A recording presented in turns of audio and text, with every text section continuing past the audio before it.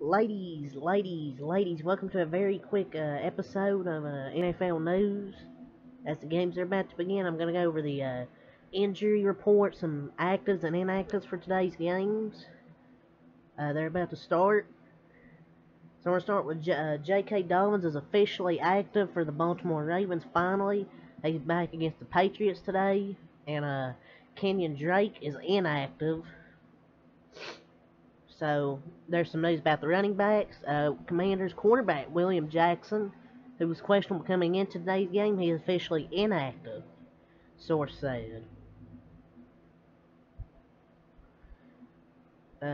Source, Raiders running back Josh Jacobs, he had an illness, but he will play today.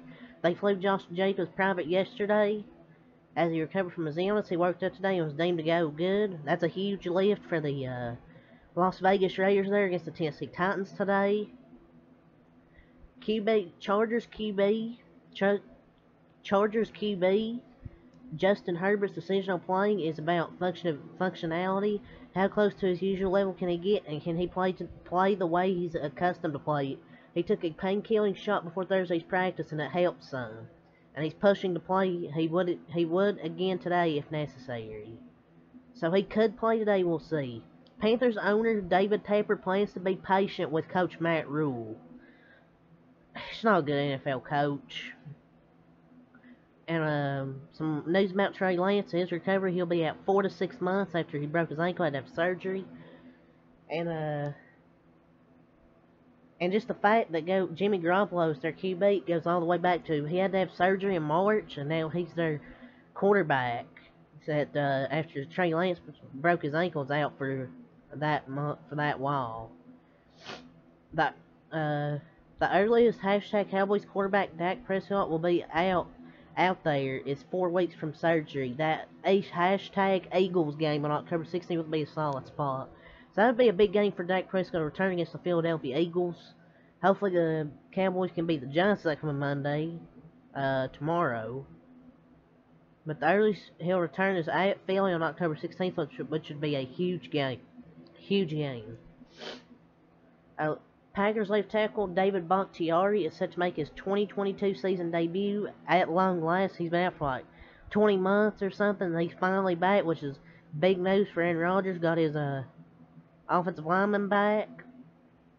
There's some more injuries. Patriots wide receiver Jacoby Myers' knee is not expected to play.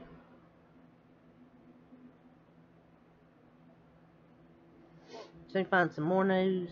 With no setbacks and continued progress as he recovers from a meniscus tear and bone bruise in his knee. Hashtag Jets QB Zach Wilson is expected to be cleared by doctors next week, sources say. That puts him in line to play against the Steelers in week 4. So it looks like he's going to be back. And some injury updates for the Lions. Running back DeAndre Swift ankle, TJ Hawkinson tight end hip, center Frank Ragnow foot, and DN Aiden Hutchinson thigh are all listed as questionable. Will play today at Minnesota per sources. So it seems they're all listed as questionable, but they will all play today per sources. Expect a bigger role for Swift, who had 7 touches last week for 87 yards and a TD. He had a really good performance last week, so he should get some more touches. But that's big for that they're all going to play, because those are key players for their team. Bucks wide receivers Russell Gage hamstring and Brashad Perry knee and running back Leonard Fournette hamstring are all listed as questionable and all expected to play today. So Fournette and Gage had hamstring injuries and Perry had a knee, but they're all expected to play. Source said there's less optimism for wide receiver Julio Jones' knee, who will test his injury in pregame to see if he can go. So he might play. We'll see. We'll see.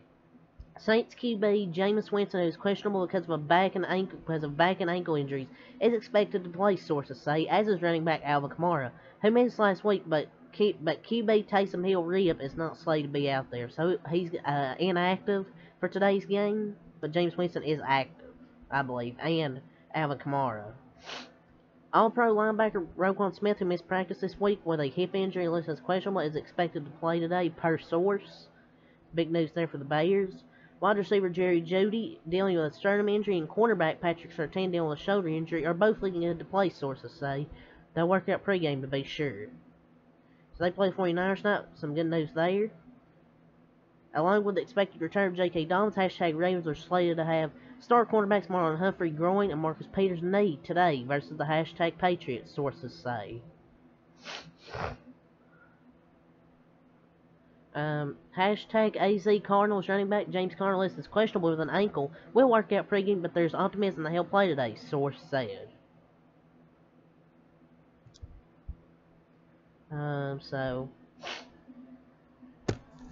But we'll go over to this a little bit more after that fight in the Saints-Bucks game. The NFL, they fined running back Leonard Fournette and the hashtag Saints cornerback Marshawn Lattimore $13,367 for each for unnecessary roughness in last week's fight in New Orleans. Bucks QB Tom Brady was not fined for his role.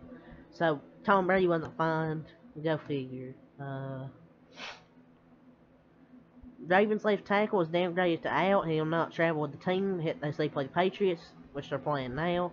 The Bucks activated newly signed wide receiver Cole Beasley from the practice squad, an indication he'll play Sunday versus the hashtag Packers.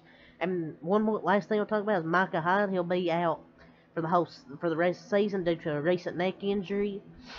The hope is for a full return from the herniated disc in 2023. So it's a big loss there for the Bills secondary. Micah Hyde, one of the best safeties in the league.